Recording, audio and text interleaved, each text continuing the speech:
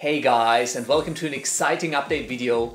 Last month Adobe released a new version for Premiere Pro, which is version 2017.1, which is the April 2017 release. Now I know I'm about a month late making a video on this, but Adobe has added a lot of really cool features into Premiere Pro, primarily a brand new type tool in the Essential Graphics panel as well as a new Essential Sound panel. There's also additional features like better integration with team projects and a very easy way for you to share your work on Adobe Stock to make some money. In this video I want to take you through the biggest neat changes, which in my mind is really the new type tool and the Essential Graphics panel as well as the new Essential Sound panel.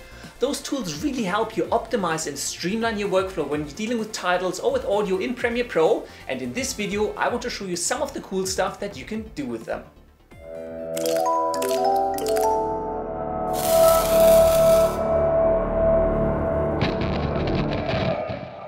Welcome to the wonderful world of Adobe Premiere Pro, and here I have the almost finished edit for our visual effects short film It's a Bomb. The very first thing I want to show you with version 2017.1 is the new type tool and the Essential Graphics panel. If you remember, in order to create titles in Adobe Premiere Pro, you used to come down here, click onto the new item icon and go new title, which now is no longer available. Because in your toolbox you will find some new tools. You will find the new type tool. This allows you to type text or vertical text, and you also have a pen, rectangle and an ellipse tool to help you create shapes for your titles. For now, let's simply click on the type tool, and the way to create titles in the new version of Premiere Pro, and this is one thing I actually really like, is you can simply come up into your preview window, click where you want to create your title and type some text. You can then press Escape to return to the selection tool and then position your title anywhere where it makes sense. Premiere Pro has automatically created a new item on my timeline, and this is a new graphic item, so any elements you create with the type tools or with your shape tools will get placed within this graphic element. If I move the timeline indicator to a position where there is no graphic element in my sequence, and I then, for example, let's say I want to use the rectangle tool and draw a shape, this will automatically create a new graphic element. Let's delete this and go back to our original title. Make sure you have the graphic element selected. And now if we draw a shape, this shape is actually added into the same graphic element. So here's now a graphic element or a title in the new world of Premiere Pro that contains both a text as well as this rectangle. You may already have noticed that in my effect control with the graphics element selected, I now have a text effect and I have a shape effect, and you can actually modify these in here, so you can have text selectors and you can animate and keyframe a whole bunch of properties for this title. But a much easier way to at least simply lay out your title in the first place is to use the new Essential Graphics panel. You can bring up the new Essential Graphics panel by coming up into Window and Essential Graphics. Let me grab this into the screen for you, and the Essential Graphics panel contains two separate tabs. For one, there's a browse option, and this will show you all of the graphics templates that you have available. By default, the new version of Premiere Pro I think includes 25 ready-made titles that you can literally just grab and drag and drop into your sequence. This will load the motion graphics templates and all of the contents within it. It might take a second or two. And then you have a new title. Let's delete this one again, return to the title we created and reselect it, and you will see it pop up again in the Edit tab of the Essential Graphics panel. And in here you can see you've got a text layer and you have a shape layer. And the order of these does actually matter, so you can actually rearrange them by dragging and dropping them. And let me actually grab this rectangle and place it right over my text, and I'll rescale it as well so it kind of extends the length of the text. Right now, in my Essential Graphics panel, the shape is on top of the text, so if I rearrange these to drag the text to the top, you'll see the text is visible over my rectangle, which makes total sense. With the text layer selected, I get a whole bunch of options to modify, for example, the opacity or to move it around. I can set up master styles, and these are kind of like the old styles in the old title tool where you can kind of predefine styles and just apply them like a template onto these, but I don't really use these much because the Essential Graphics panel allows me to create motion graphics templates, which is already pre-templated title, so this is like a template within a template. Doesn't make too much sense to me, but you might find it useful. Obviously, you can also change the font, and Adobe, please get rid of these horrible drop-down selectors. They do not work for anything that has more than 5 or 10 items in them. I can't even mouse wheel through this. I literally have to go down to the bottom and click and hold on this arrow to start scrolling through this horrendously long list. And it's the same in the export settings. Just implement something like an editable multi-text field, something that's just a little bit more user-friendly. Please, I'd greatly appreciate it. And then obviously you can change things like leading and kerning and the color, and you can add a drop shadow. Same thing for the shape layer. If you have this selected, you got a bunch of different options to modify it and change the color, do all sorts of other cool things in here. And if you want to add more items to this title, you can either use the new tools and just kind of draw them into the preview window. Just make sure you have your graphics elements selected, otherwise it'll create a new one. Or obviously you can actually come in here and there's a little new layer, and you can create a new layer, and that can be text, vertical text, a rectangle, or an ellipse. Or, and this is kind of cool, you can actually bring in graphics. So I can bring in images or other media and kind of use this as part of my title. Now, while the tools for creating this title have changed and are slightly different, one of the advantages of this new implementation of how to do titles in Premiere Pro is that you can animate the elements individually. So let's close the Essential Graphics panel, come back to the beginning of our graphic clip, and let's make this Effects Control panel a little bit bigger. Because the text and the shapes and anything else you added to your title are available as effects on this new graphic object, means you can keyframe and animate them. So let's say, for example, I've got my shape here and I've got my text here. So what I can do at the very beginning, let's expand this transform and let's drag the text off the screen. Let's set a keyframe and let's do the same thing with the shape layer. Let's expand this, transform.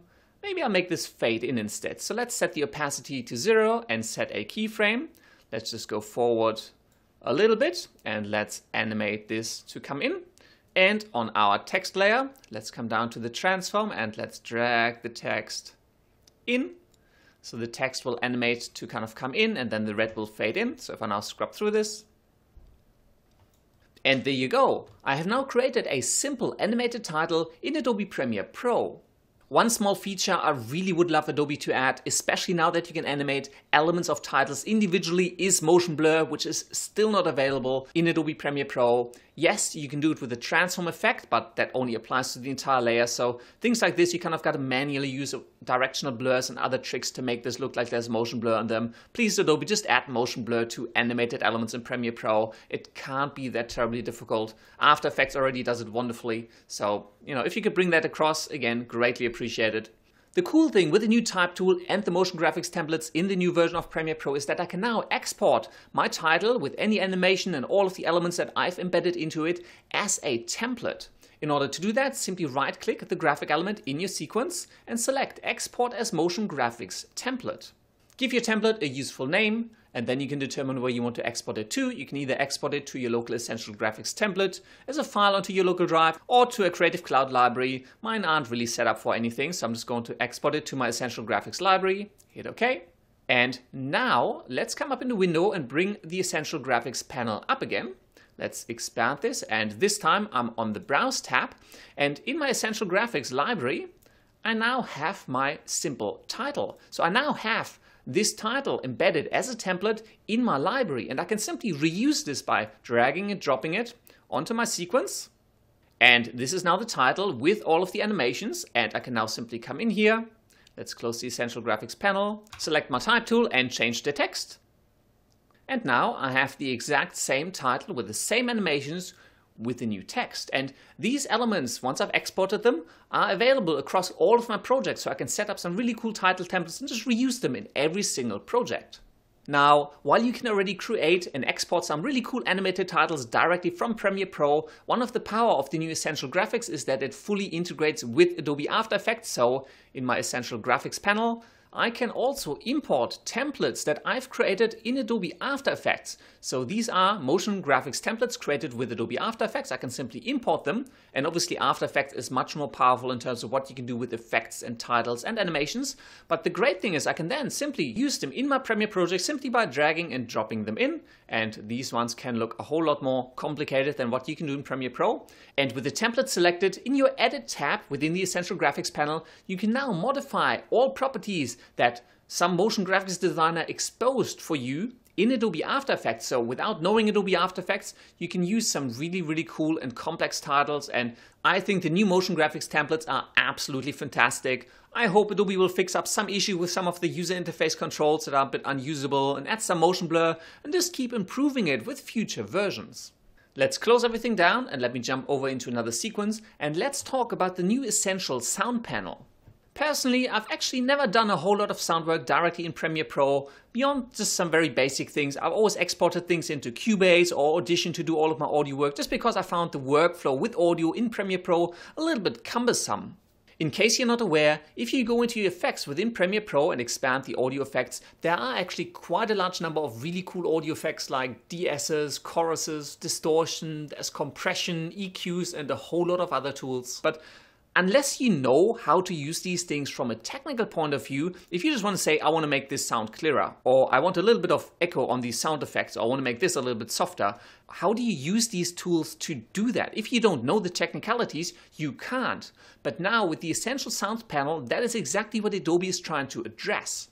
You could find the new Essential Sound panels under Window and then Essential Sound. The Essential Sound panel lets you categorize the sound within your sequence into different categories and then apply effects to them based on your intent. As an example, let's select a clip with some audio in my sequence, and I now have 4 different options. I can mark this sound as dialogue, as music, sound effects, or ambience.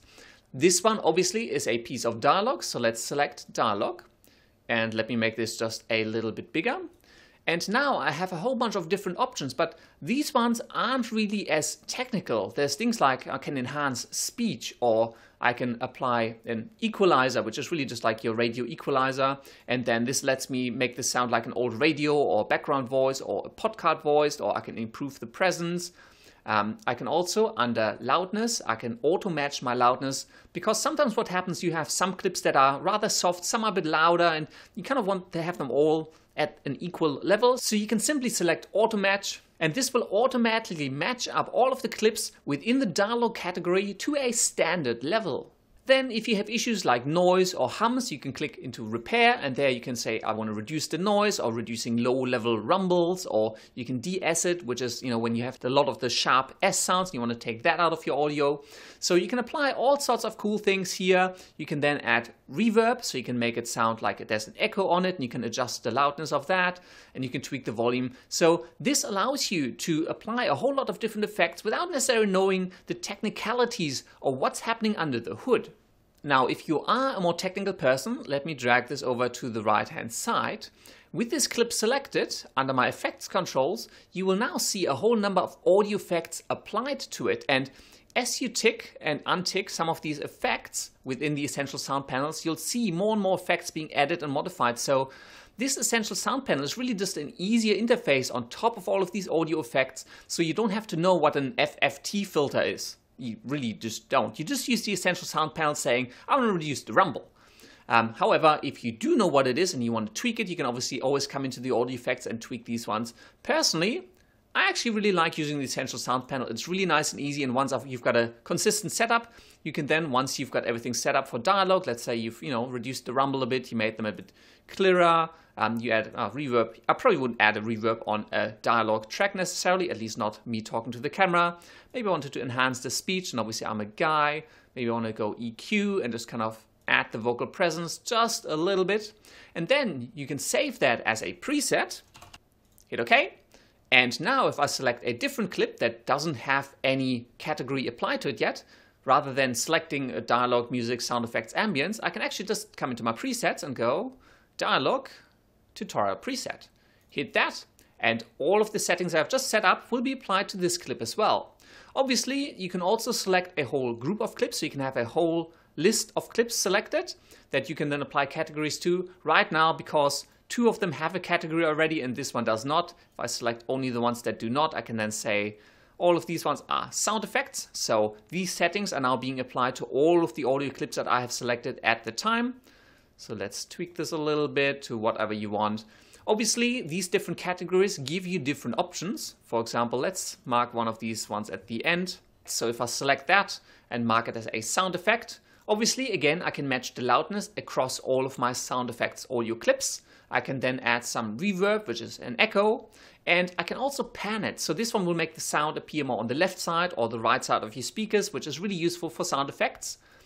If you use the music category, so at the bottom here, I obviously have a music track. So let's mark this one as a music track. Again, I can match the loudness.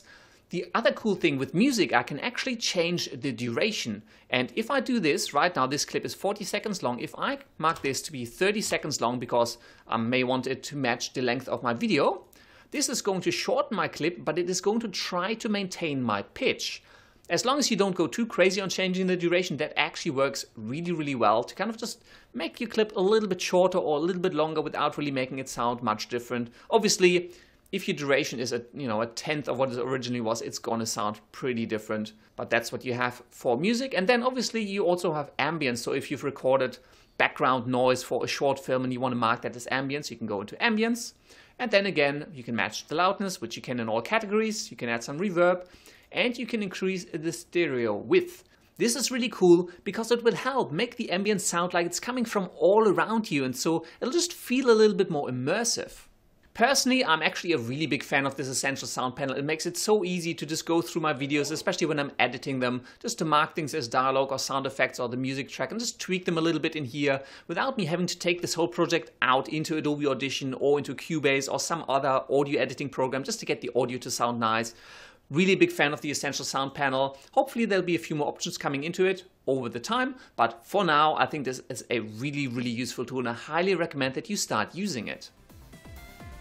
And that's all there is to it. I really hope you enjoyed this video. If you did, please show your support by liking, favoriting and sharing it with the world.